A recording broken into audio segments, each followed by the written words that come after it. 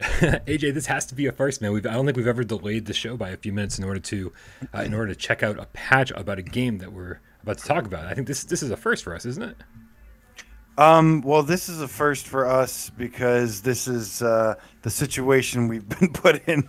We don't usually get patches like this 10 minutes before our show starts. So, Right. and luckily there were some changes, but there's still a lot to talk about because it sounds like the majority of what's going on. Still a lot to address here. So Yeah. I think everyone's been waiting long enough. How about you? Yeah, sorry to keep you waiting, everybody. Let's start the show.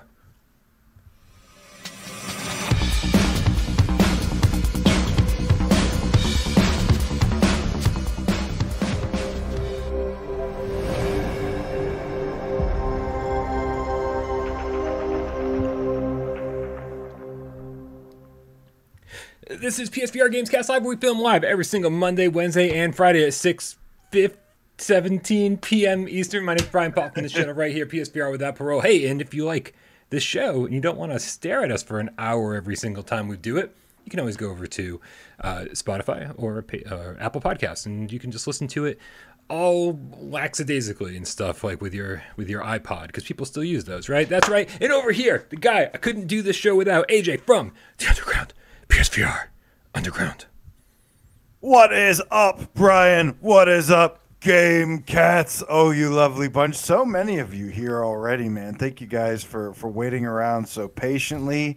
And the good news is we are going to deliver what we delayed, made you delay and wait for. And we're going to deliver. Happy Monday. Happy, I know Mondays usually suck. And we're going to make your Monday suck just a little bit less, despite it possibly sucking a little bit more, too. Lots of sucking going on today. Get ready. Right, Brian? What? Yeah, lots of sucking going on today. Shout out to everybody who's tipped so far. There were lots of tips before we even got the show started. Thank you guys. Bel Ramio. Who else was it, AJ? You told me. I think I saw Genetic Blasphemy. I saw like MRI Gamer. Thank you guys so very much for donating and keeping the chat alive while we were testing this out. Loop at the Underground Game Cat with the €5 says, so this one isn't going to make it to the hopefully upcoming top 10 AIM games. We'll see, man. We'll see. There's a big conversation that's going to happen today. I know that all you've heard so far is a lot of negativity, but I think you're going to get a little bit of positivity mixed into the show. Shout out to Bell, obviously, who just donated €2 as well. It says, spoiler alert. Spoiler alert. Hell yeah, man. I'm not sure if you can spoil this so much, but yeah. So guys, just real quick housekeeping. Make sure that if you're not already part of our Discord community, you click the link in the description below. You join that over there. That's where we hang out 24/7, hang out in voice chat, just shoot the shit, talk all the time.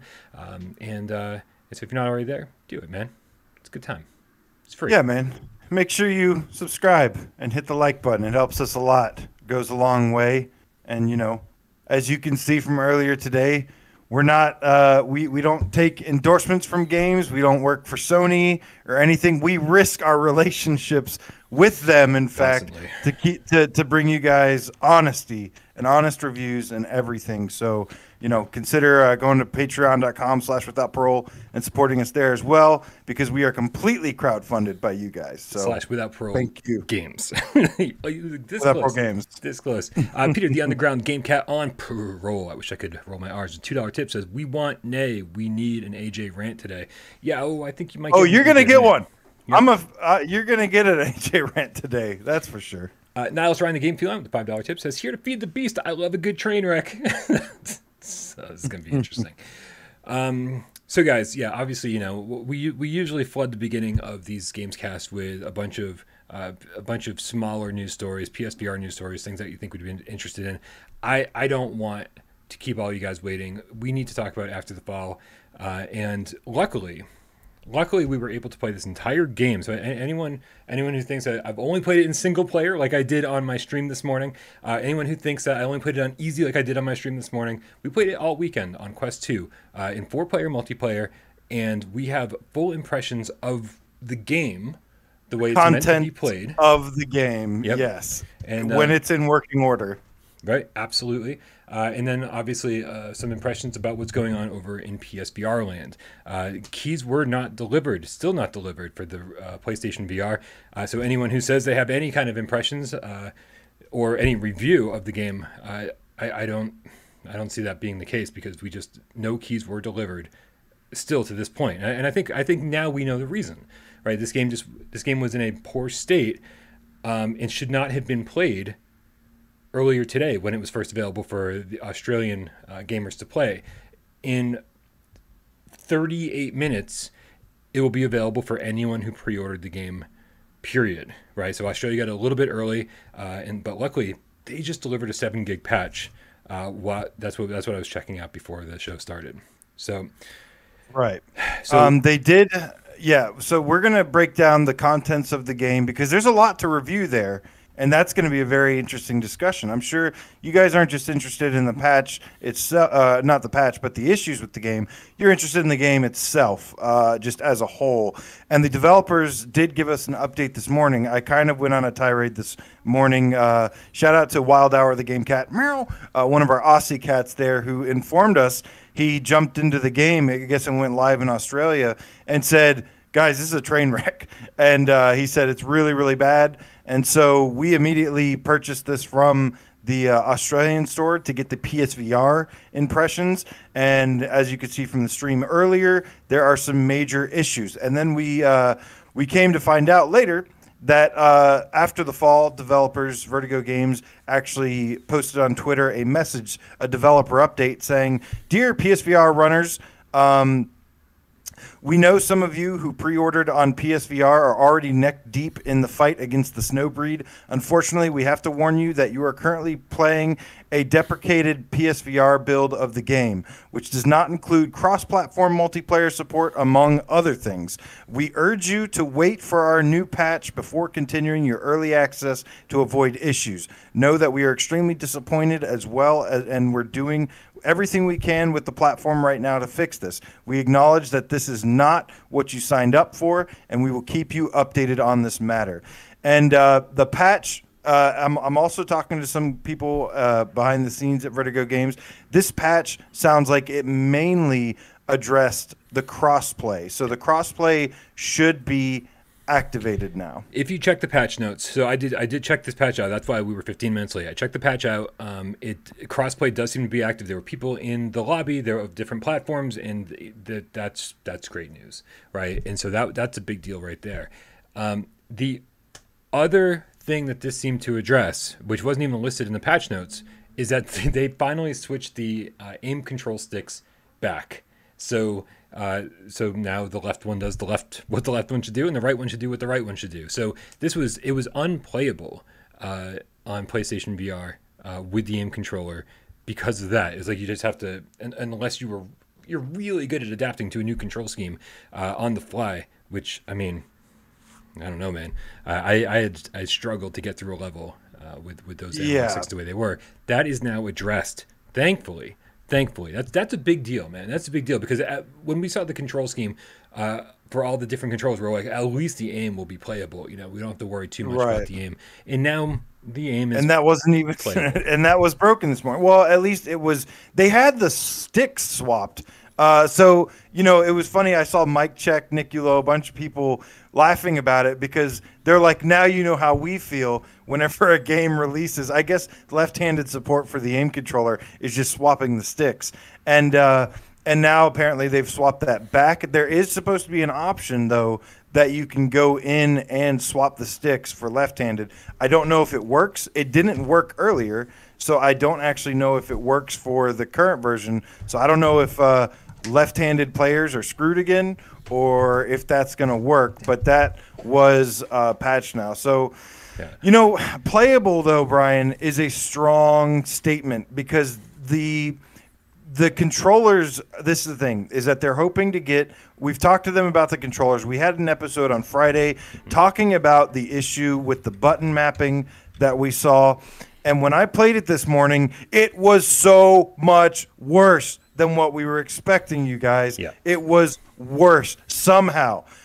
All those games, like Immortal Legacy, that people used to bash the controls, this is worse. I would have killed with for the some move Immortal controls. Legacy controls this morning. I would have too. That would have been great. I would have too. Yeah, this is There's the FYI, the move controls that are the control scheme we were talking about on Friday, where the turn left button is on the left move controller and the turn right button is on the right move controller. That is still the case even post patch. So even though they flipped the sticks back on the aim controller, they did not address some of the really weird mapping on the move controllers. So that is that. Inside is asking about the motion sickness issue. You're right.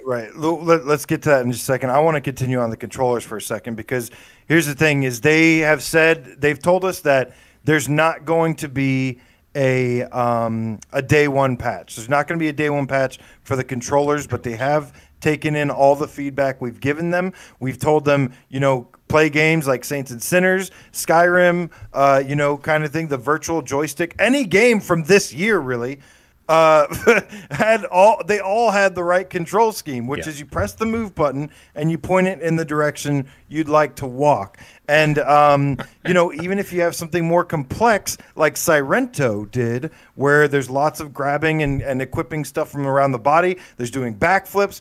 They found a solution that was intuitive and worked. This game did not. This game didn't even copy Arizona Sunshine. Arizona Sunshine didn't have great move controls. Most people played it with the aim controller.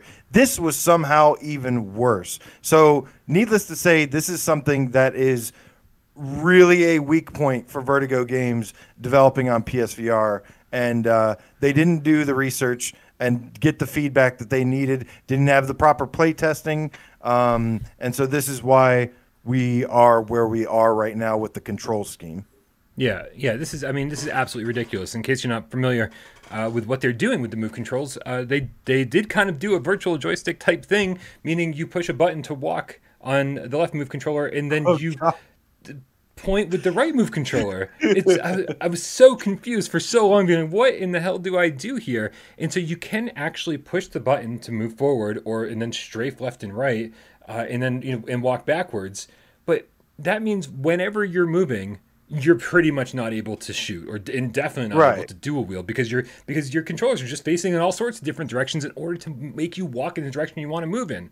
Like, that's why there's walk backwards buttons now, because people were like, oh, I want to be able to walk backwards while dual wielding or while casting magic. It shouldn't be affecting these things. And now to walk backwards, it requires you to push a button on one and point with the other, meaning like good fucking luck doing anything when you're trying to walk backwards or strafe or move or all. It's ridiculous. Yeah, typically the hand that you're pressing down the button and you're pointing that frees up your other hand to be able to aim and shoot. And this one, that like the hand with the gun in it, is the one that you have to point to move in that direction. So you can't point and shoot. You can't walk around in the direction you want to and aim at the same time. Right. And it is just a horrible, horrible thing to overlook. And it's really surprising that, because they posted that they'll be taking in feedback about the control scheme.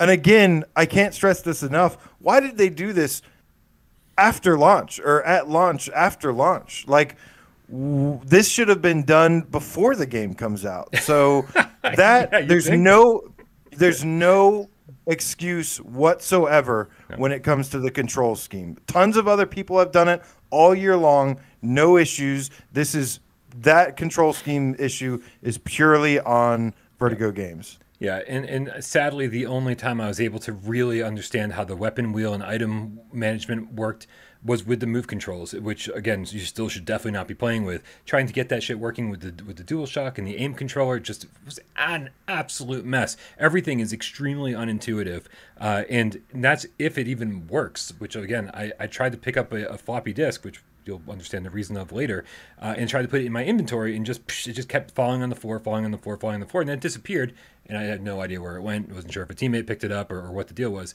but I certainly didn't have it in my inventory. So it's still really messy.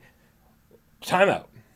Darth Vader, the Game Cat with the $10 tip, says, let's hope our hardened hearts will soften when PSVR 2 gets announced. Fingers crossed for the 9th. Fingers crossed for the 9th. Very God, please. Yeah, it's at this point, it's I really, it's bad enough that we have days like this when PSVR games launch in a really sorry state, but it's even worse because then it's like all of the Quest 2 trolls and all of the PC VR trolls feel as though they have an excuse to come shit on PSVR when it's obviously just this game and these developers, and not the hardware itself. Like obviously, like it has its limitations, but it has its limitations, but they definitely, there is a traditional way of going about things. And that's the problem when developers don't get it right, then it causes us 10 times the issues because it gives people an excuse to go, oh, PSVR sucks. This is what we're talking about. It's like, no, fuck you. Everything was fine until this game had this issue. So it really like snowballs on us when we get put in these situations, and that's why we get so up in arms and pissed off about it, because now we have fanboys, to deal. Right? We're not fanboys, man. We love our system, and we don't feel the need to engage in this shit. The issues are not, it's just the issues are a different thing. It's on the developers to get this stuff. But anyways, let's go. And trust, we'll talk all about the Quest 2 version later on in this episode when we review the full game. And trust me, it's not all fucking sunshine and rainbows over there either, folks. Waleed Sarid Faridi with the Canadian $2 tip says, hey guys, as a side note, it's December 6th. Still no PSVR 2? Yeah, man, fucking talk to Sony. Tell those motherfuckers to get on the ball and be everybody needs to start mobilizing and start we need more people now more than ever to start going online and telling Sony how bad we need PSVR 2 and how bad we want it. So anyways, Imzadi brought up the issue about you feeling motion sickness with this game. Here's the thing. I don't get motion sickness at all. Neither do you, really. Nope.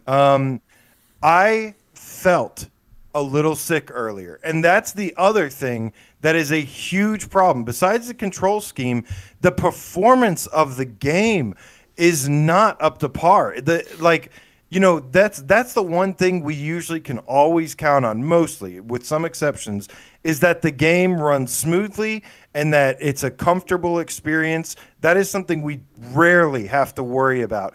That's not the case. With the version we played earlier, the NPCs are running at a lower frames per second, and the overall visual quality of the game, it really wasn't as big of a difference as I was hoping from what I saw here. Sure. We saw the upload comparison video where it had PC, PSVR, and Quest 2, and it showed like PC and PSVR, and they looked like pretty similar. And then it showed the Quest 2, and then there was you noticed the difference. But when I was actually in the game today, it was very much like this is like the Quest 2 version with flashlights and maybe a couple things have a little bit of shine to them, but not as much as I was expecting, especially from what we've seen, what's been able to be done. It just looked like the Quest version with a little bit of lighting.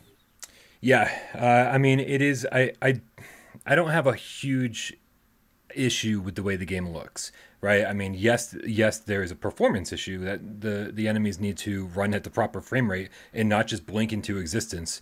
But as far as the actual environments and the reflections and the lighting, everything like that, it's fine, right? It's certainly not the best looking PSVR game, but it's certainly not the worst. It's right there in the middle. It's very, very average. There are a little bit of reflections on things to kind of give a little sheen. There's the flashlight is a major improvement as far as I'm concerned, and it just gives a little bit of a better look to the overall game.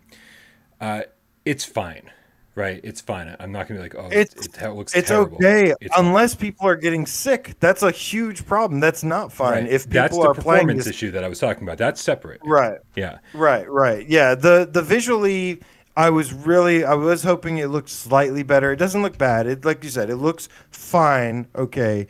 But there was an abnormal amount of pop in. Mm-hmm. Now, granted, this was the build that we were playing that they said this was right before the stream. I haven't tested this update that went out today. Yeah, no, I went in. I went into a level and I tested it out. And it still had the pop in and everything. Still had the pop ins. They have not addressed that kind of stuff yet. The only thing that they said they were going to address with this day one patch was the crossplay, and the crossplay now works. And so you go in and the frames per second on the enemies is still low. They still pop in. Occasionally it's very obvious, and occasionally it's not. And so that has not been addressed yet. I think we got super lucky that they decided to be like, oh, we can switch these aim sticks really fast. We can add that, throw it into this patch. But that is all I expect to have seen. So yeah, it still looks exactly the same as my stream from this morning. Real quick, Gatorade 23, the HTO despising game cat. $10 tip says, I don't know, guys. At this point, I feel if VR doesn't start receiving a steady stream of AAA games, the player base will not just continue to dwindle, but fall out. Here's hoping PSVR 2 delivers. Dude, I'm 100% with you. I will deliver. I'm 100% with you. Yeah, PSVR 2 will deliver, but yeah, man, it's been a steady decline for a couple years now. It's been a real shame that we haven't been able to. Indie games are a great compliment. Indie games are a great compliment to a strong platform. But yeah, I mean, indie games were a wonderful addition to PlayStation 4 this previous gen. But that's not what sold what sold consoles. That's something that you get into, as a compliment to everything else. AAA games are what catches the mainstream's attentions. A mainstream audience's attention. And yeah, those are absolutely essential for selling headsets. And then the indie developers benefit from that. There's some games that are, could be worth it, could sell some headsets, but not on the level that AAA games have when it comes to budget for marketing and all that stuff. We'll be talking plenty of PSVR 2 soon, as we always do. Right now, we need to focus on this game that is going to be available to early access members in 20 minutes. Yeah. Time to play with GameCats with the €5. £5. It says, dear developers, please don't fall out with Bryan and AJ, as they are the voice of the PSVR community. Thank you very much. It's nice to hear them. Thank you. Yeah, I'm talking to. We're the voice of the PlayStation VR community. I'm talking to Vertigo. I'm talking to the developers of Vertigo Games behind the scenes. They are very, very nice people. These are good people. And my frustration, our frustration, is not against them as a personal thing. It is about the expectations that we were given and the expectations that we have, and the product that we have seen. It's never personal. It's never personal. We've reviewed a ton of bad games, and we always try to give developers as much time as they need to get those first patches in and report on the current state of the launch, but then say, hey, here's how it's been improved. It's never personal. We want every game to be as good as possible. We are gamers. We're not out to destroy dev teams. Not that without Rogue. There's a couple games maybe, but there are a couple examples. I can think of. This is not one of them though. Right. But yeah, so the performance is something that I'm going to be really interested to jump back in and see. It sounds like it's the same, which is not good.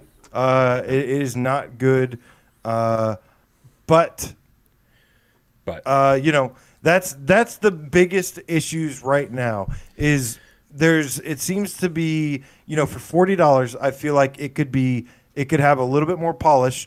But the big issue is that we have to wait for a controller update for the moves in particular. Yeah. The DualShock was fine. It just was boring as hell because I don't know. It just kind of took away from the experience. And then the aim controller was reversed, which I was I could not believe it. And sounds like that has been corrected now as well, luckily. So it's at least sounding like it's close to playable with the aim controller. But again, the item wheel and weapon wheel need to be fixed in that. Yeah. So it's just kind of, it's still very messy. It still feels like very much a sloppy port. The version patch 1.01 is certainly not the last thing that we need. We're gonna need quite a few patches to get this thing up and running in working order. AJ. Yo. Does that address our concerns for the PlayStation VR version itself? Yeah, I mean, those are two deal breakers right off the bat. For sure. And I think just because we don't have to spend all night on those issues doesn't mean that they're not super important. Yes. But those are the two major things that need to be fixed. Does that mean also the we patch can actually trashed my save game? So if anybody started today earlier, you guys have to start over from the beginning. Yeah. So does that mean we can talk about the game now? We can, as soon as we read out this tip from Mad Max the Metaverse Game Cat VR with $2 tip. Says they said a patch in a week in that last tweet, AJ. So yeah, it was nice that they actually got out a patch today so that the aim controller isn't totally busted. But yeah, it seems like it's gonna take a while for this game to get the real love it deserves from the developers. Yeah, man, let's talk about, like, again, we played this all weekend long. We played it 4-player co-op. We played it with MRI and Niculo. The 4 of us going in and playing on the standard difficulty, and kind of like going through the entire game, like just level by level by level, and beating the entire campaign from beginning to end. And then we all went back and played a little bit of single player with the AI, and then we all went back in and played a little bit of the harder difficulties together. And so I feel as though we've got quite a few hours of this game under our belt, and so I think we're pretty capable of reviewing this at this point. Yeah, absolutely. I spent several hours with this game, and so for those who don't know, this game is very much like Left 4 Dead, which, let me explain real quick, is a 4-player co-op zombie shooter, but it has this survival element to where you kind of all start out in this safe room. You have to run across the level, and then of course, eliminating hordes of, they call them snowbreed in this game. They're zombies, and they're basically snow zombies, ice zombies, snow zombies, monster snow zombies. Mm-hmm. And you eliminate hordes and hordes and hordes of them, and then basically till you get to the end of the level. Along the way, there are some little items you can pick up, and there's different structures to this. But anyways, the easy way to put it is zombie shooter survival, in which if your whole team goes down, you lose your special items you collected, and you also don't get the reward at the end, and the reward increases basing on the difficulty. So there's only 5 levels in this game, 5 levels total, and it's basically set up to where you replay those same 5 levels over and over, and you kind of grind a little bit. And that's kind of where part of the problem with the game is. Well, yeah, I mean, because the objective in each level, besides getting to the end of it without dying, is searching around for these floppy disks. And the floppy disks are the thing that you're doing in this game. Finding those is the thing you're doing other than killing zombies.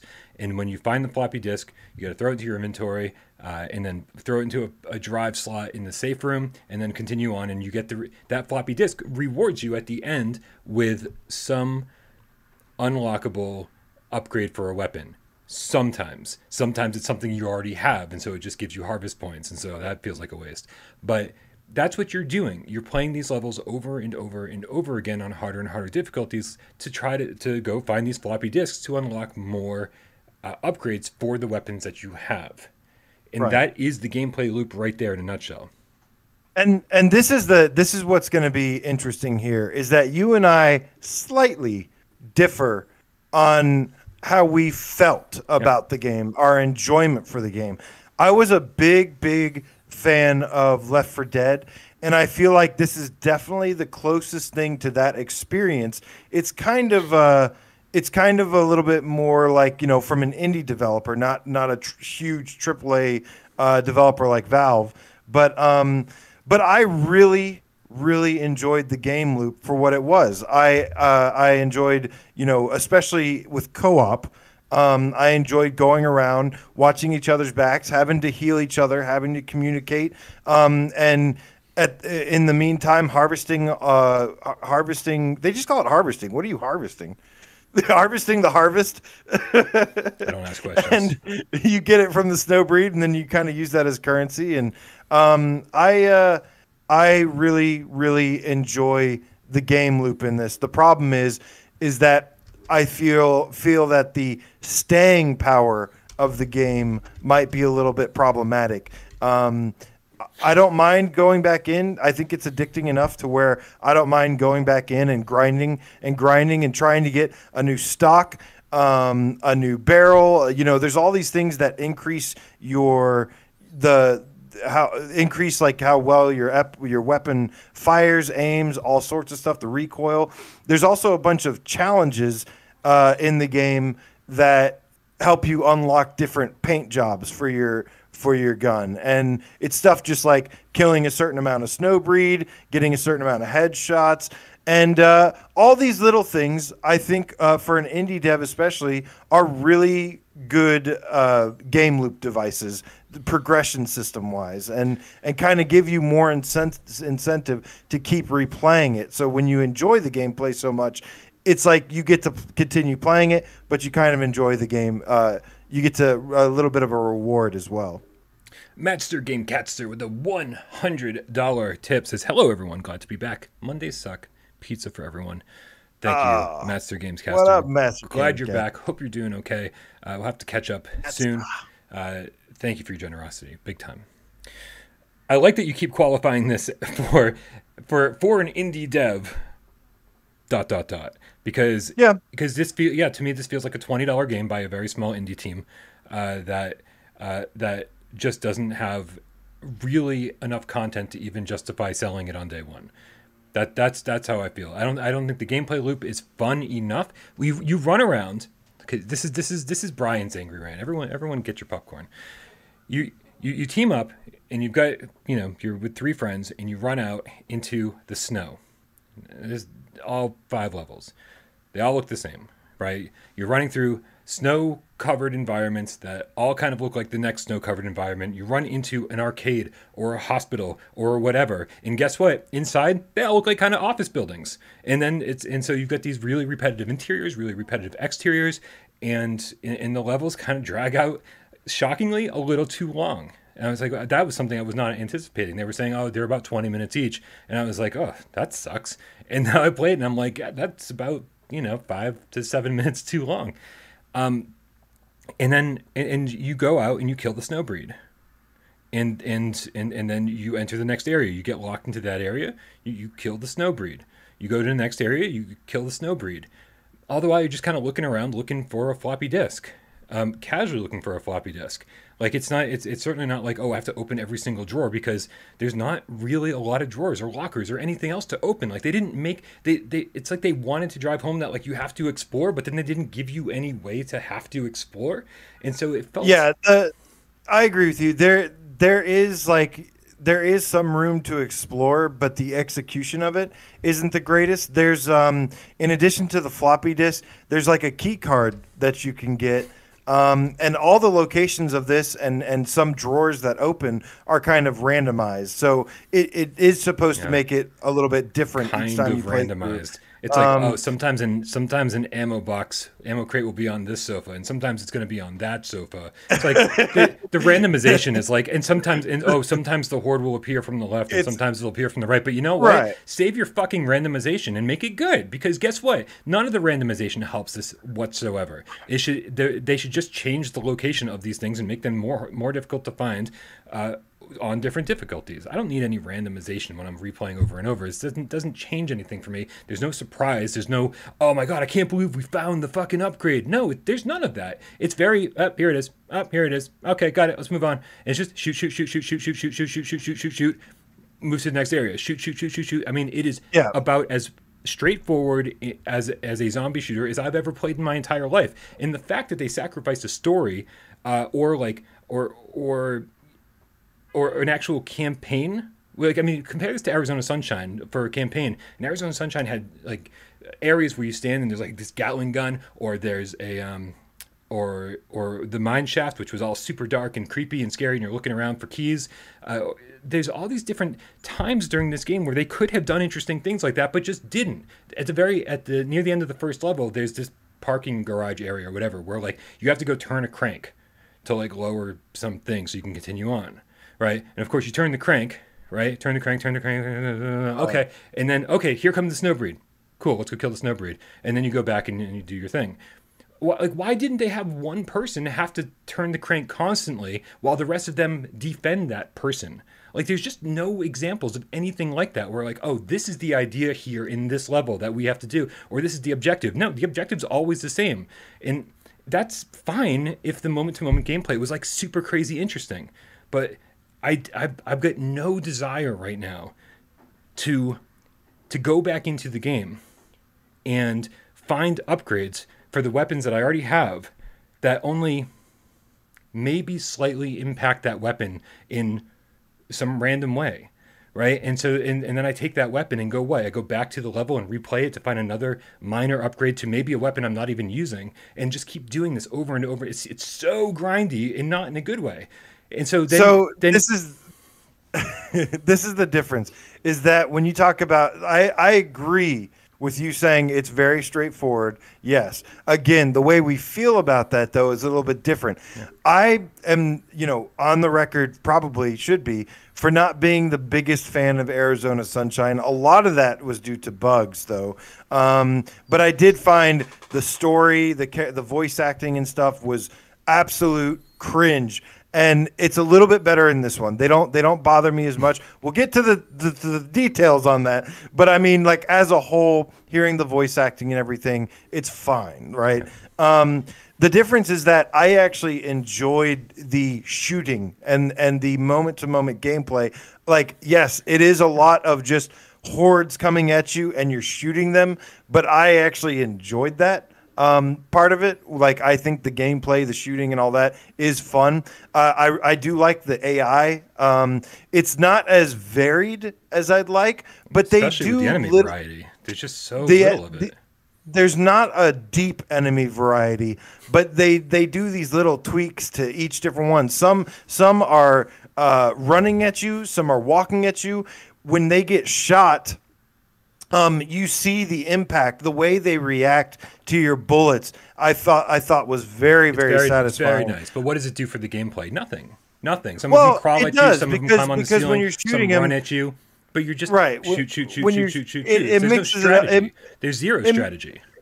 There's no strategy to it, but it's more like, it's just more satisfying because, like, you don't shoot their arm, you miss their head, you hit their arm, and their arm goes flying off. Or you shoot their legs out, and their upper torso starts crawling to you. There's enemies crawling on the ceiling and stuff like that. The difference between this and all that stuff, I really appreciated. The difference is Left 4 Dead, when there was, like, a signature zombie, usually there was some kind of audio cue, and they were actually kind of, like, terrifying. Like when, like, everybody, the situation got really intense when you had one of those lickers or those witches that showed up.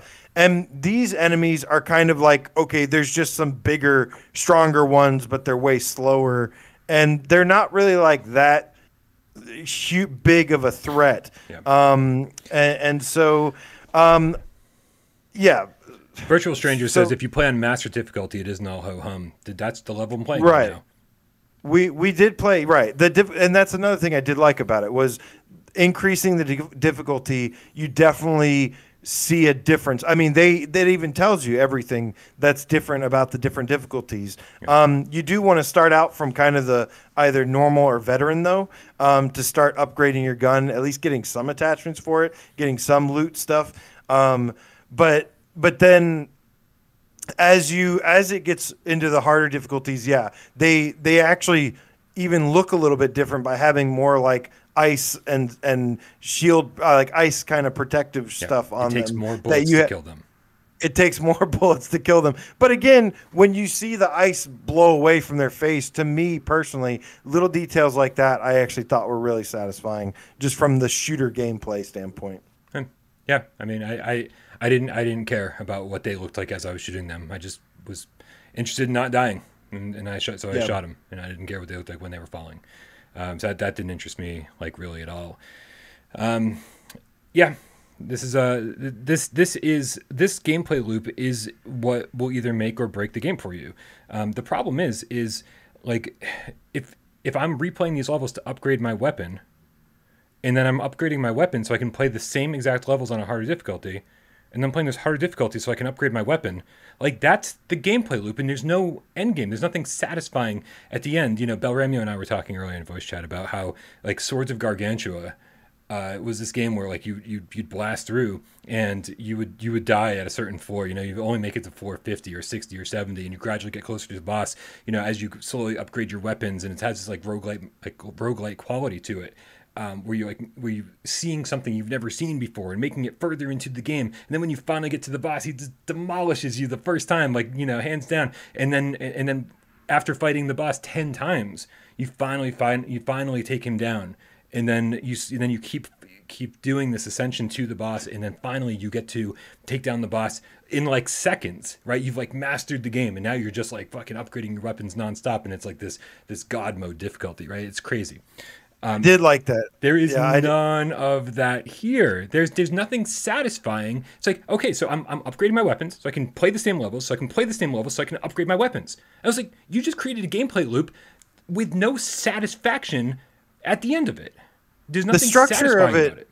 The structure of it is kind of strange because they kind of throw all the enemies at you at once. You kind of see them all within the first level. 5. And then like they really could have like fleshed out some of these characters and kind of introduced them one at a time. You see them all 5 or whatever in the first level, and then there's a boss, and then there's the one in the second level, and they actually take away the boss fight at the end by the third and fourth level.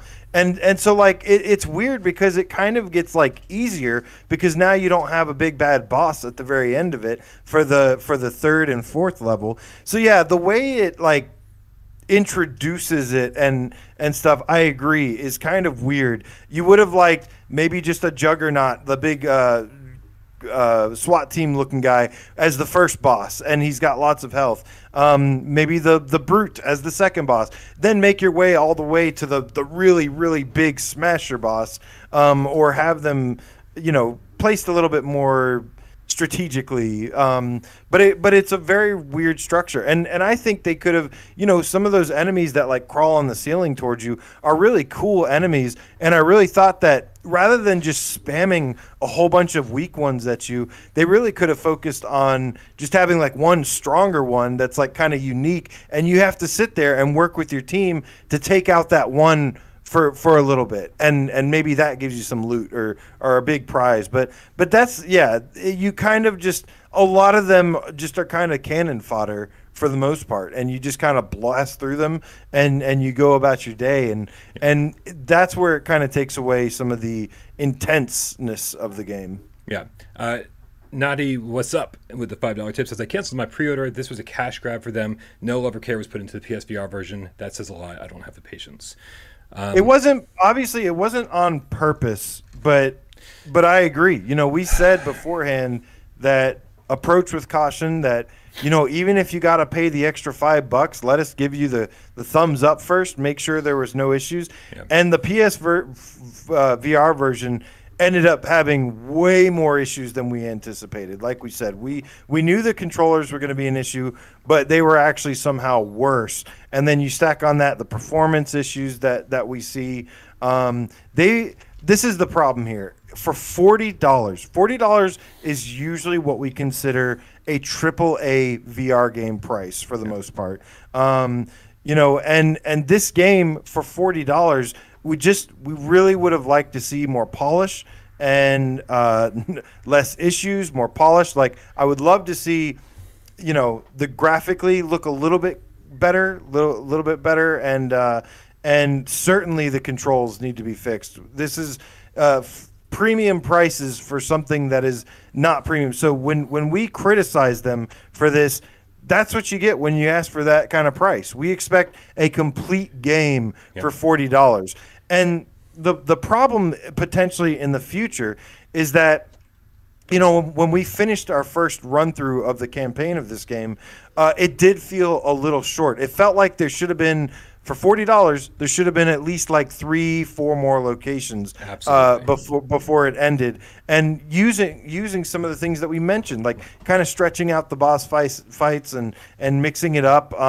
Like you said, the variety of environments. I think the environment, the setting, the music, the sound design, those are all great. But they could have used more variety to them for sure. I think being covered in snow and whatnot kind of made them look even more similar. Because I think this is their way of being able to put out more content, more maps without having to put in as much work and putting as much detail in them and making it playable without too much effort on PlayStation VR or the Quest because of the limitations of the hardware, right? It's like if you have like just field of grass that's flowing and it's like suddenly you got to like animate blades of grass or whatever you got to do. Yeah, this is a pretty easy way to circumvent those hardware limitations, having a crossplay on all platforms, having to create the same levels on all platforms.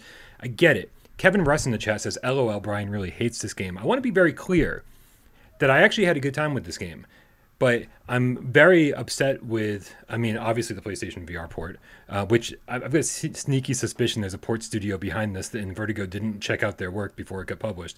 But on top of that, it feels so light on content. They are charging us $40 or $50 for the deluxe edition for content that is not in the game yet. You know, we don't know how much content they're going to deliver for free. Is this going to be like Firewall where you pay once and it's like, oh, every season here's a new map, here's a new contractor, here's this, here's that. You know, are we going to keep getting new weapons? Because that would be nice. Are we going to keep getting new maps? That would be nice. Are they going to implement new enemy types, enemy varieties, boss types? That would be nice. But are they going to start charging for any of that? Right. We don't know, man. They have not shared the roadmap. And I think that's fucking sacrilege at this point to charge $40 or $50 for your game and not tell people what they're going to get for that money. I don't think that's cool at all. And I really think that people should be really upset about this right now because I think most people are going to play this for a day and go, all right, I've seen most of this. And then the hardcore people that really, really like the gameplay loop will play it for a week and then go, okay, now what? Yeah. That's kind of where I'm at. I mean, I'm the hardcore people that are into the gameplay loop, and that's why I said the staying power of this game still has me worried because I already started playing by myself some, and it started to. I'm already starting to feel the grind of the levels because they're 20, 30-minute levels, 5 minutes each. There's only 5 locations. I really, really hope that they have free content planned for this game and can expand it because I don't think they've fully lined up with the $40 price point. If they were to charge $20 and then or $30, I would be okay with $30 even. I think it's $10 too much for the amount of staying power that it has. The difference is I had an absolute blast playing through it on the Quest 2, not the PSVR version yet. But it was one day. Absolute blast? Like, just want to be absolute sure that we're using the right terminology. Absolute blast is what you want your box quote to be? I had an absolute blast playing this game. Yes, I do think it needs more content. But again, I'm talking about the Quest 2 version, not the broken PSVR version. Yes, that's why I said this is going to be an interesting review because I really, really enjoyed this. I thought it was a lot of fun.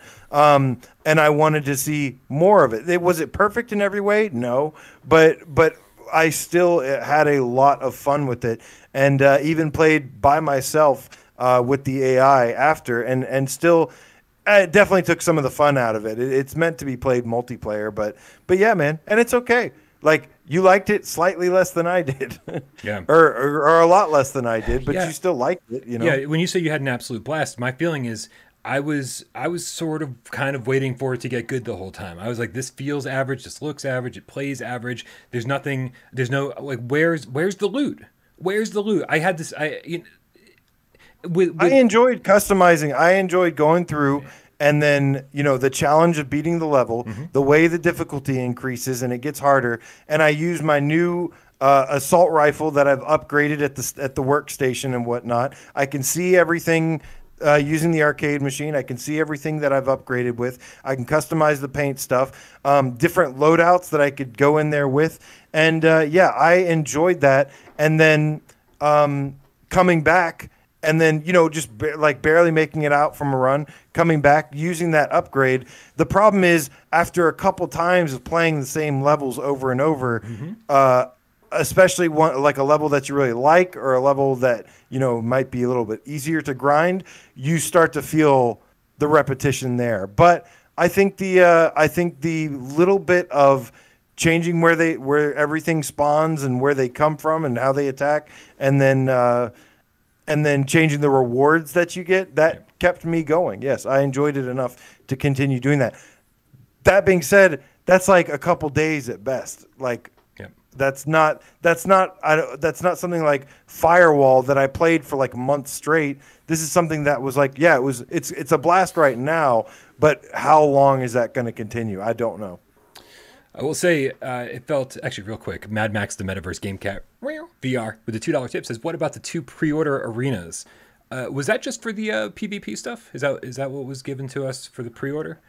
There's with the pre-order, you get access to, like, I guess the season 1 content is what it says, and there's one more PvP arena. We got to talk about the PvP too. Yeah.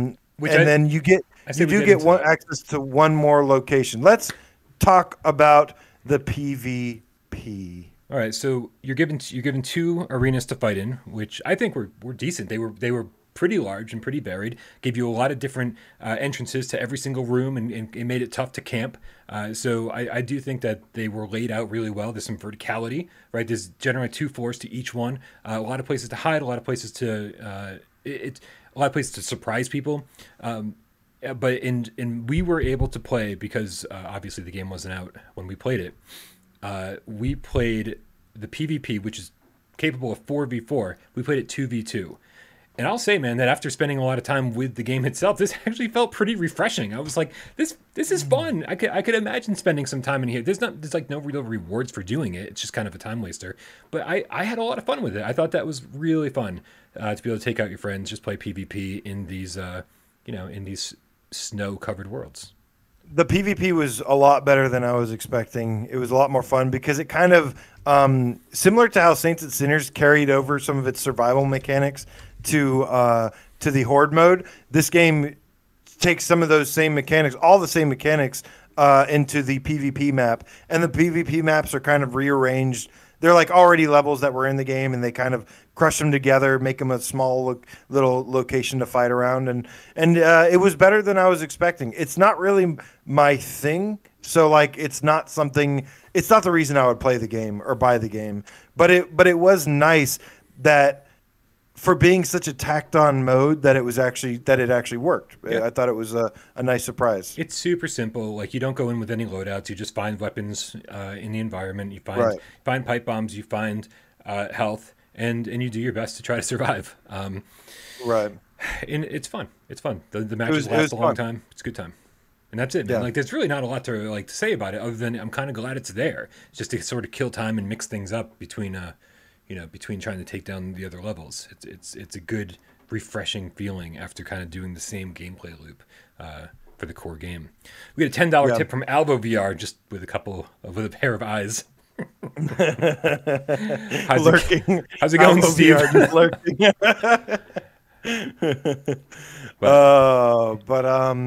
But yeah, so about there's a couple things I want to get into that real quick about back to the main game, that some cool things. There's a lot of options in this game, and there's I don't know how you're gonna do some of, like, there's a lot of automatic stuff, and then there's like automatic reloading where you kind of take the gun and you just put it over your ammo belt. Yeah. And then there's a manual one. The manual one is kind of like no point in it. Like you get more harvest for it apparently. Yeah. But and I think it was actually like more immersive slightly, but I think it's plenty immersive, plenty fun to just dump your gun over your belt and reload that way. There's going to be a lot of people out there that are like, oh, I'm going to do the manual reload. I'm going to do the manual reload because I need to do manual reload in VR games. It needs to be VRF. And I was kind of with you, right? Until I played the game and I was like, there's no fucking way. There's no fucking way we're doing manual reloading. Like, this is... Yeah. Like, this... I wanted to use it, but it's just not... it's not practical. It's not really worth it. There's a couple cool things in the game too. Like every time you reach a safe room, there's a little face scanner, and it's so pointless. Like you just like put your face up to it, and it's like scanning face, and it makes it easier. Or I mean, it's just a cool little thing. Like, hey, this is something you could only do in VR, so why not? I like the little touch like that. You couldn't just walk up to it in non-VR and it would do the exact same thing. You could, but you wouldn't lean in and put your face into it, though. I think that face scanner makes me realize how not VR AF this game is. Because I'm like, at least there's this. And I'm like, what? But there's not anything else that makes it super VRAF. Like I would love even like a fucking ladder to climb.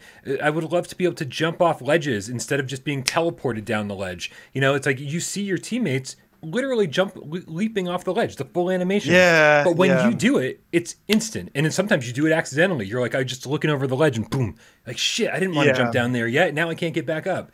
You know, I'm glad you mentioned that, especially in the PvP mode. Yeah, when you get to a ledge, it just teleports you down. And then, yeah, it is weird that you look back and you see everyone like animating and jumping down, but everybody just you just teleport when you see it. And for the PvP, it's actually problematic. Like they really should just let us just jump down with it. I'm sure that was like a motion sickness kind of thing, but yeah, and like I said before, things that makes it feel cheaper than it is. I totally agree. Now, I also really did like the audio design. I thought the 3D audio design is really good in this. The soundtrack is okay. It kind of lets you know when stuff is coming. All they do, the plot of this game, man, is so weird. It's just Snowbreed. Like, they should have just called this game Snowbreed because that is all they yell constantly through the game. Every objective you go, they're like, there's Snowbreed. You got to go kill the Snowbreed. And when you're running through the game, Snowbreed over there. Like, that's 98% of the banter that's in the game. I wish that was 98% of the banter because when they call me Jimmy, it definitely takes me out of the immersion. So you're playing 4 players and we're all yelling at each other, talking to each other. Nick's doing call-outs because he thinks it's strategic. And there's no strategy here. So I'm like, why are you even fucking doing call-outs? And so, I thought it was. I know. That's to the fun anyway. So we were all yelling at each other. And then our characters were all yelling at each other and calling each other by name. And I'm like, what are you doing? Like, we are the characters. Like, you don't need to add voiceovers to the characters. We are the voiceovers for the characters. Just remove it for the multiplayer. What's the point?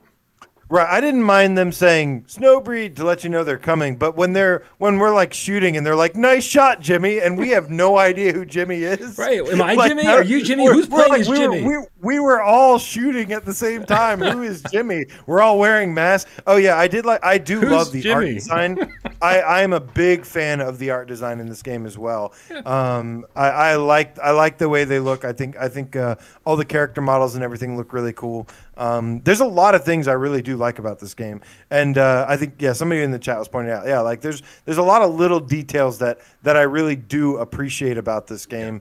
A lot of the issues, but here's the thing though. So you want to play this game single player. This is where it gets a little bit tougher. We didn't even talk about this. Yeah, you definitely want to start off. Hopefully, you've had a chance to play with some people first and get a feel for the game, get an idea for the mechanics, get familiar with the levels and enemies, and then get some upgrades. Because playing by yourself, especially on the higher difficulties, gets a little tougher.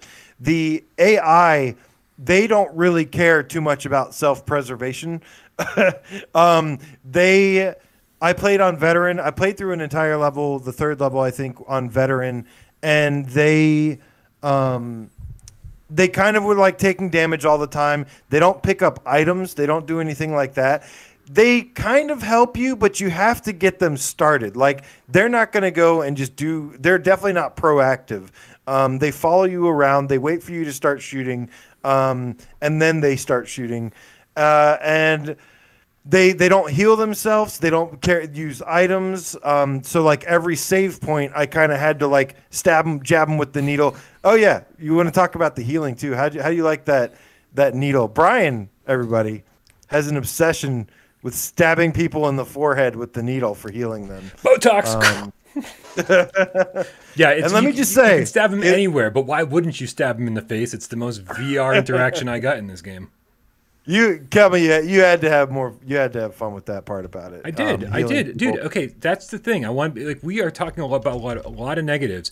I just felt like this game was very average overall. The number that kept floating in my head roughly was like 7.0. Just like it's very average as far as like VR games go. And that 7 has a lot to do with the content and just about how average everything about it is from top to bottom, right? And so, but that doesn't mean it's not, you know, worth playing through once or twice and doing what we did. I just don't think it's worth playing through once or twice for the price they're asking for it. Right. I understand. All of that affects the final review, and all that affects the score that's in my head. And so, you know, I'm at like a 7, despite all the awful things I'm saying about it, and despite all, you know, making it sound like I didn't have a single second of fun.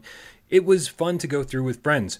I did a few runs by myself just to kind of grind and do the things I wanted to do and test out the AI and everything. And I was like, ooh, this is so much better with friends. Like I wouldn't even, if you're going to play this solo, people were like, oh, I'm not going to buy this because it's multiplayer. And I was like, oh no, there's a single player. You can play it single player. Don't play it single player. Just don't. It's kind of boring. Yeah. Unless you just want to grind a little bit and don't have anybody around. It's doable, but it's definitely not ideal for playing. This game really is all about a multiplayer experience for sure. And we don't get a lot of good co-op games. And I think that's another thing that I really want to, that I'm hoping it gets all sorted out, because I did like the co-op aspect. That's my favorite kind of multiplayer, is co-op multiplayer. Speaking of which, with the AI though, man, and self-preservation or lack thereof, they like to cross you like crazy. When I was playing and shooting, there'd be hordes. It is like another game within itself, which is like shoot, wait for your teammate to cross, shoot, wait for your teammate to cross, shoot, wait for your teammate to cross.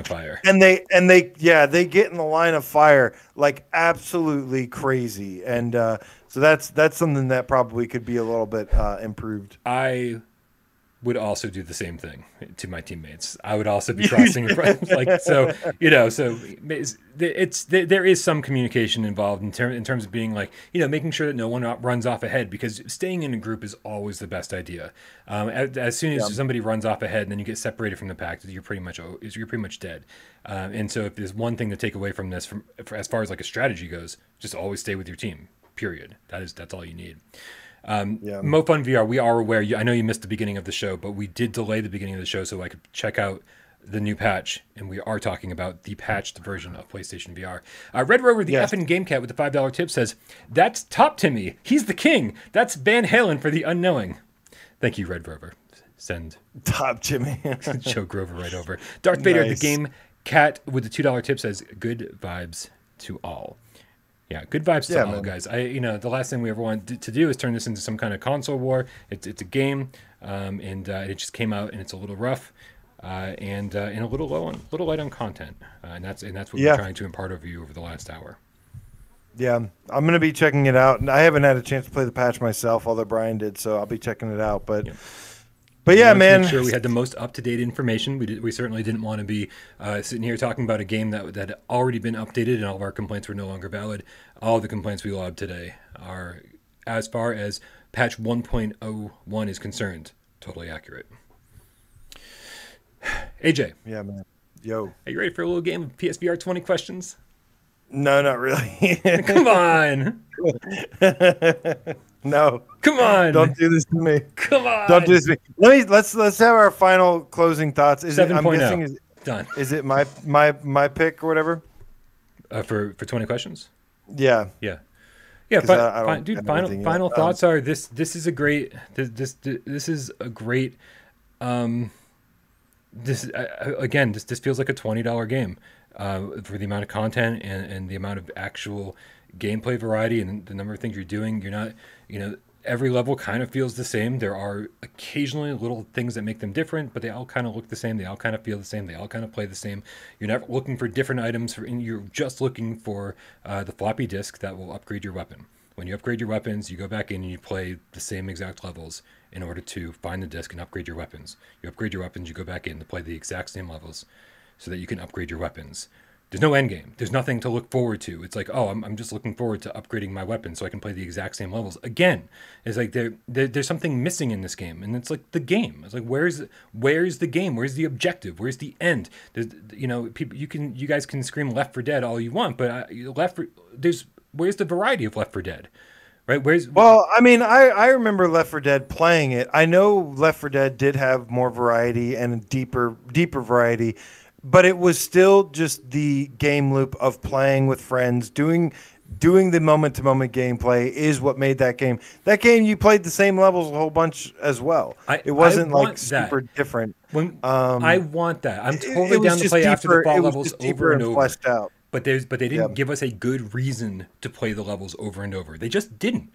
Like this game would have been great if you were going and looking for different loot every single time, like so that you could go craft different items. Oh, this time I'm going to go in and just search for metal. This time I'm going to just search for rope. This time I'm going to search and just search for rubber noodles. Like, give me and we take all those items back and then we craft different things. Like you go in with a different objective, but you don't go into these levels with a different objective.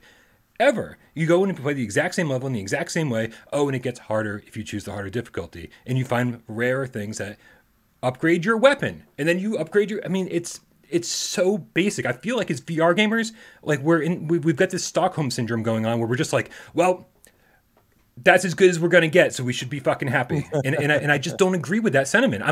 As VR gets older and older, and as developers are able to make bigger and better games, we should be expecting more. But I feel like this is a game we should have expected 5 years ago, not a game that's ready for launch today. I like this game. So I like this game way more than Arizona Sunshine. I had a lot of issues with that game. And I thought this improved in just about every single aspect of that game, minus maybe the level variety, and weapon variety, and zombie variety. But no, look, man, I had a fun time playing this. The problem is I have yet to have fun playing this on PSVR, and that's the most biggest issue right now. Yeah. Is that I have only had fun playing this on other platforms. I have not had fun playing this one bit on PSVR yet, and that is the big problem here. So yeah, it's big no from me. It's tough to compare it to Arizona Sunshine because despite the fact that they're both zombie shooters, they're radically different games. Like if Arizona Sunshine forced me to replay the same place over and over again with no reward for doing so, I mean. Then I could start comparing these one to one. I think this does some things better than Arizona Sunshine, mainly ditching the overarching narrative because it doesn't need one. It's like just give us an excuse to go kill stuff, and it did that. But it didn't excel in so many other ways, like almost every other way. Yeah, a lot of the stuff too, the actual levels that you're traversing on. The most variety you get is kind of all in the background. The stuff that you're actually walking on and fighting on are kind of the same because there's some nice stuff that I wanted to see. Like I was like, oh, like a here's a highway that's really cool, but you're kind of like going around the highway and you don't actually go like on the highway. There's like cities all around you and stuff, but you don't actually you're never like in the city. You know what I mean? Like there's buildings everywhere. So it's kind of weird, but yeah, man, I'm with you. For right now, it's for me, I hope they get patched. This is the good news is that all of the issues that I have with this game can be fixed with patches. And that's the difference between a game like this and The Walking Dead Onslaught, which was an absolute disaster at launch. There was no saving The Walking Dead Onslaught for me. Unless they patched in the 4-player co-op that they ditched, right? Yeah. This game can be fixed with some patches. It needs some polish. It needs some content. It obviously needs new controls. We're gonna have to wait and see the new control scheme. They can do it though if they do it right. And still, even if they do that, it's like a little $10 more than I'd like to pay, but I'm okay with that sometimes. Yeah. This game should have been $20 with the amount of content it has. For me, I know you said closer to 30 you'd be comfortable with. But I just think there's very, very little content here. And I think that as VR gamers, we're getting accustomed to paying more for less than flat screen gamers. I don't think that's acceptable. I do think that Vertigo needs to put out a roadmap, and they need to tell people what they're going to deliver free of charge for me to even tell people to buy this. Because as is, what they delivered is very average, in my opinion, and way too expensive. And they just, before I tell anyone to pick this up, I just need to know what they're actually going to give us for the $40 or $50 we're going to spend. And I don't think that's asking too much. In fact, I think that's what everybody should be saying. I don't think anybody should be giving Vertigo a pass right now and saying, "Oh, don't worry, they'll take care of it and they'll deliver content." Yeah, we don't know. Yeah, that. I understand. Yeah, we don't. I think they've got it right now set up so that they're going to launch the game. They're going to see what people like, see what, and then kind of expand on it by what is the most active, depending on the game, how the game does, and that. That is supposed to work in theory at a lower price. We're not paying when you charge $40. That's a premium AAA VR game that's completed, not a beta or anything like that. And right now, it feels a little bit like early access, like it's got some kinks to iron out, like it's got some more content that it needs, and that's the big issue with the price right now. I agree. 6 out of 10. The PlayStation version, I don't know. Like what I played earlier, yeah, it was like a 4 or 5 out of 10. I can't even rate the PlayStation VR version because all I'm saying is don't buy it yet. Yeah, that's all. That's the main thing we're saying is don't buy it yet until they fix it. So at least they swapped the sticks with the aim controller. At least it's playable now. Because, but I don't know. I have to go play it. I have to go play it myself more with this latest update that hit right as we were doing the show. Right. Because even if the controls were fixed, the game was not playable to me in its janky frames per second state. So there's two big issues that they need to address on PSVR. And until those get fixed, I cannot recommend this game at all. Yeah, agreed. But agreed. I do think that they're nice people, and I don't think that they're these horrible, people or whatever. So I think they're gonna try and work on it, and hopefully find some way to make it up to us as well. And I hope they deliver it. Because if not, sorry. Yeah. Don't care then. I agree with everything. Yeah, we can't even score it right now. It's just don't play it until all the patches have been delivered. Because right now it's really rough. Really rough. Yeah. So, AJ, now can we play 20 questions? I ask so little. I just want to play 20 questions. You want to play 100 questions? No. No. Okay, maybe another No, time. let's get this over with. Oh, wow. So excited are you? All right. I'm going to put 6 minutes up on the clock. Guys, I'm going to need all the help I can possibly get in the chat. AJ's thinking of a PSVR game, and you guys, the chat, and me, we have 20 yes or no questions to figure out what PSVR game that is in only 6 minutes. Ready? Go. Yep. Does it have aim support? No. No aim. Does it have move support? No. Okay, so we're thinking DualShock 4 only, unless it's just some kind of experience, something. Would you consider this a full-fledged game? Yes. Okay. Is it horror? No. Not horror. It's number 4.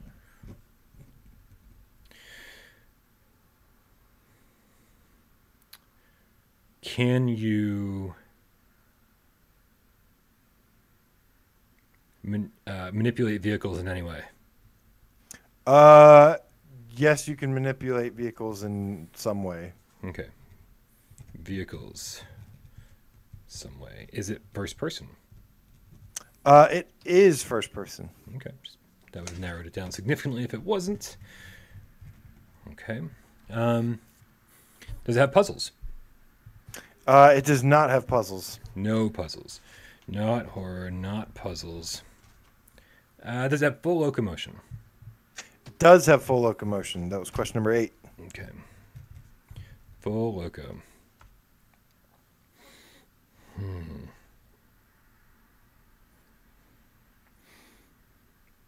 Has this developer brought us other PSVR games? I don't think so, no. Doesn't seem so. Okay.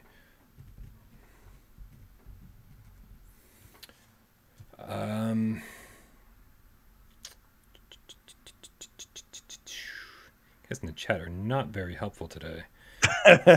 Sometimes they say random shit, but it ends up being right. It's so weird. They mostly like to just make this. I don't know. I see them help. They look like they're trying to be helpful right now. Oh yeah, Old Darth is. Yeah. This is a good one. I see. Yeah, you're taking up all my time, buddy. I'm gonna need more time afterwards. I'll use the AJ trick. Does it have any multiplayer? It does not have multiplayer. Okay, so we're playing solo, guys. We're playing solo with full locomotion. It actually says that it does, but I wouldn't count that. Okay. It says that it does, but I don't know. I don't know how it would. Twitcher says, "Could AJ sound any more bored by this format?" Old Darth again. Is it a rhythm game? It is not a rhythm game. Yeah, I guess with DualShock 4 only. I guess probably wouldn't be rhythm. Is it based on good one, Justin Cassidy? Is it based on an IP? It is based on an IP. Here we go. Okay, this is the first real big clue we've been given. And you're on question number 13. All right, guys, we have to think of an IP that's DualShock 4 only. Does this game have a flat screen version? Yes, this game has a flat screen version. All right, now, guys, this is where you start putting all the great suggestions in here. Think of flat screen games based on an existing IP. We have it in VR. Played with DualShock 4 in first person with full locomotion. It's a single player game listed apparently with some kind of multiplayer support. No, Minecraft has multiplayer. LA Noire is interesting, but that has move support. Trover is interesting because it has full locomotion. Trover's not a popular IP. That's a very good point. Yeah, I hate saying this. Is it a good game? I like it. Okay. Sure. I like it. I think you kind of like it. I think a lot of those who have played it kind of like it. I don't think I've ever heard anyone say they hate it. Is it like futuristic or sci-fi? It is futuristic and sci-fi. There we go. Nick, thank you very much for that question. That was number 15. So we only got a few questions left here, guys. So it's futuristic. It's based on an IP. There's a flat screen version of it. It played in first person. I mean, so far this could be right. So far it could be Wipeout, right? Full locomotion, first person. No, single player only, not Wipeout. Single player only. Little Witch Academia. That's funny. That does have multiplayer. A really big multiplayer. Sorry, excuse for multiplayer. Yeah, sorry excuse, but it still has it. Star Wars Squadrons has multiplayer, obviously. Gran Turismo has.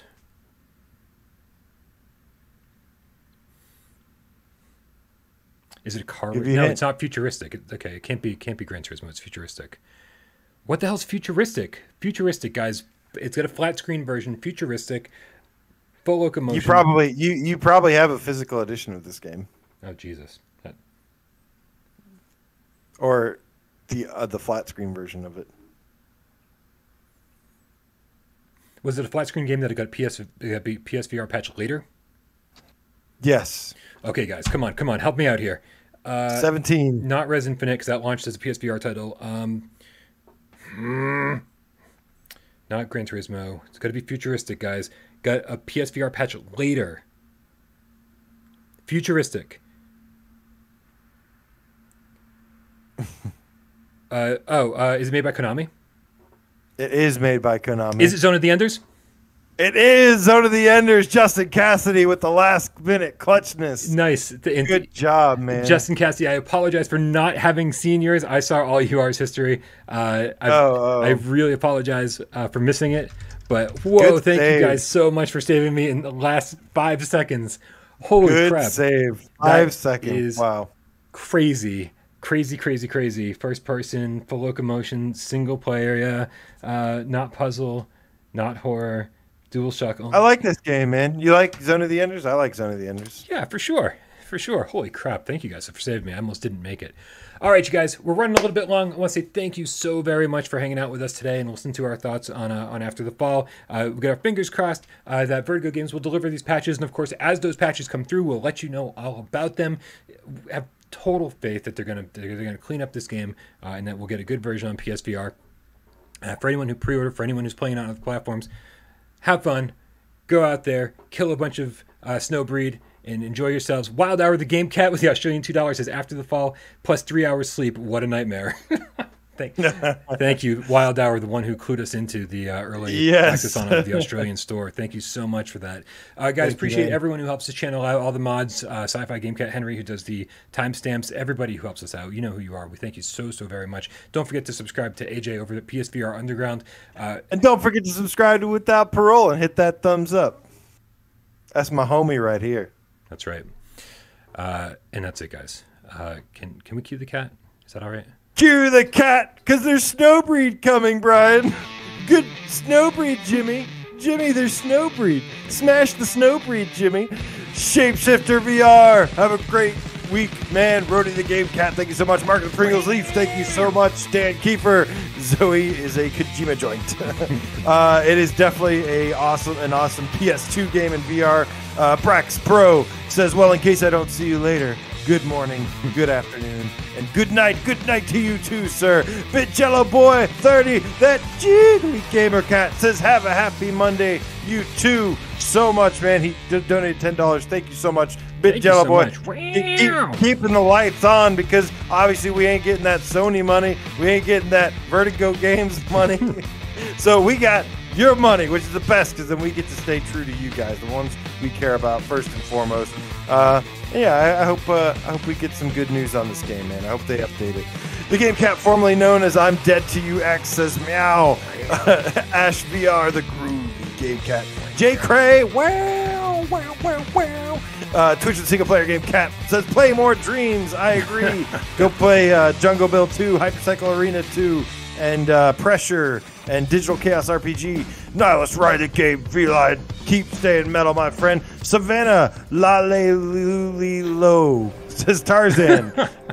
Also, I like the Metal Gear reference. Mick Cole, Growing Shapes, as always. Jazzy J, the Terror Mage Game Cat. Peace out. Gato to you. Tom Flesh Eater Gaming. Yeah, buddy. Let's do this. Guys, have a wonderful night. We will be back again soon. See you later. Meow. Meow, meow, meow. Meow, meow, meow. Meow. One more meow? Meow. Very nice.